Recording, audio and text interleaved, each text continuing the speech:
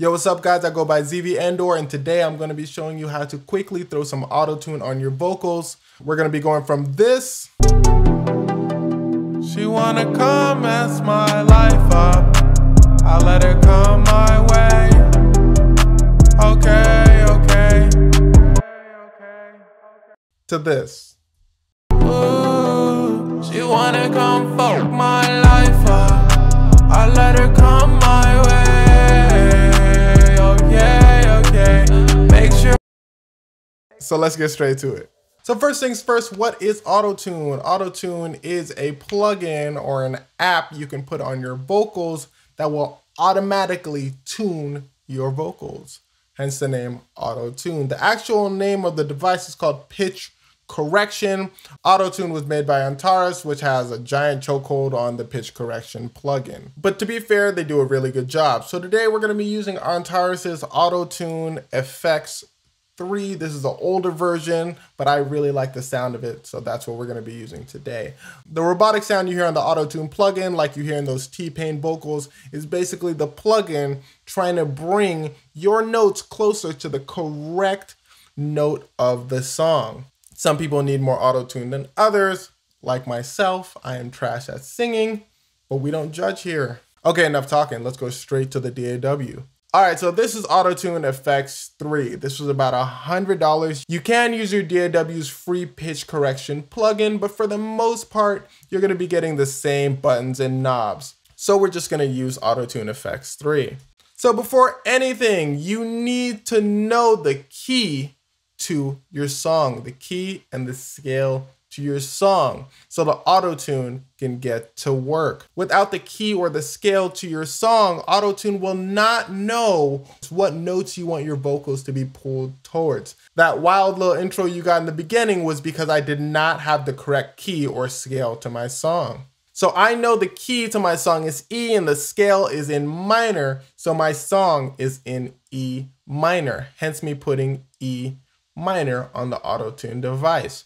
If you don't know the key or the scale to your song, don't worry, this is why I am here. Most of the time we get our beats off YouTube and the producer will be letting you know what the key and the scale to your song is. And I'll show you guys an example. If we look closely on this beat I found from YouTube by this producer named Aravada, who is great, go check him out. He gives us right here in the description the tempo of the song and the key, which is in D major in this case. But sometimes producers don't give you the key and the scale, unfortunately, so we have to do a little bit of detective work to figure that out.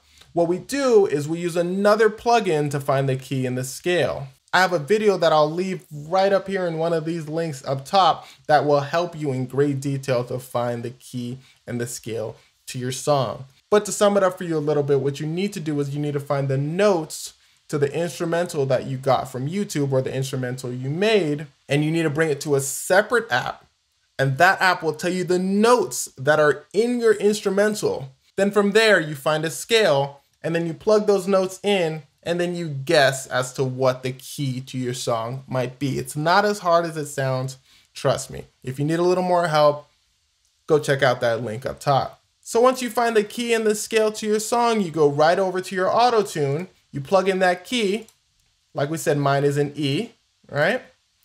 You plug in the scale, mine is in minor, right? And then you're good to go. For fun, let's look at Logic's stock pitch correction plugin. It looks a little bit different, but what we're gonna do is we're gonna look at the root, right? Which is root note, which is sort of like key. Well, first we have to actually change the scale. So let's go to scale. Let's go to natural minor right here, which is essentially the same as minor scale, right? If it was a major scale, we'd go to major scale. We go to natural minor, right? And then the letter we'd find is E. So it'd be E natural minor. These will give us essentially similar sounds. What we want to do next is we want to play with this retune speed.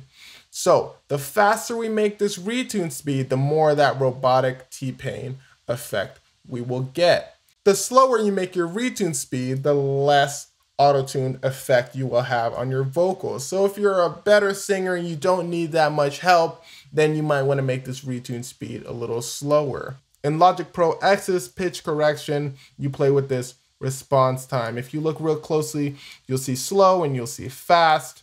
The faster you make it, the more of that robotic sound you will get. Let's take a listen to the Autotune in action. So if I turn on my input monitoring, you'll hear a little bit of that robotic sound. The slower I make this, the more of my actual vocal you'll get. Now watch what happens when I move this retune speed from slow to fast. Let's take a listen to how my voice changes, and you'll hear more of that robotic sound. That's the Autotune plugin trying to pull my vocals to the notes that I have set up here that are in E minor. All right, let's turn that off. Okay, a couple other things you want to look at when tuning your vocals is voice type. Most people are alto tenor, but if you have a super deep Shaquille O'Neal type voice, you want to go to baritone bass. If you have a super high pitched voice, you want to go to soprano. Most people in the middle-ish range are alto tenor, right? You click alto tenor. Now this stuff down here is specific to Autotune effects, so we won't touch it. But if you are in Autotune effects, I advise you go to hard effects to give you that more auto-tuney sound. And I like to keep my humanize at around 50 to 100. If you're on Logic's pitch correcting device, you want to go to normal voice. If you were that baritone, bassy, Shaquille O'Neal type sound we were talking about earlier, you want to go to low. Most people are at normal. And really that's it for Autotune. If you found any of this advice helpful, leave a like. And for more music related tutorials by ZV's Universe, hit subscribe. Till next time.